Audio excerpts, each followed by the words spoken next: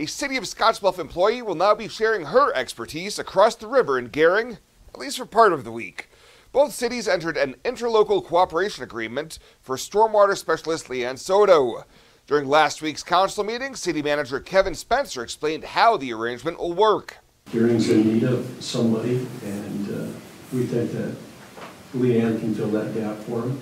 She'll work for them 2 days a week and us 3 days a week.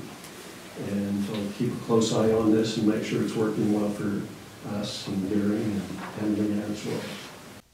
Scottsbluff will now pay 60% of her salary, with Gering rounding out the remaining 40%. The agreement is set to begin this week on a year-to-year contract between the two cities.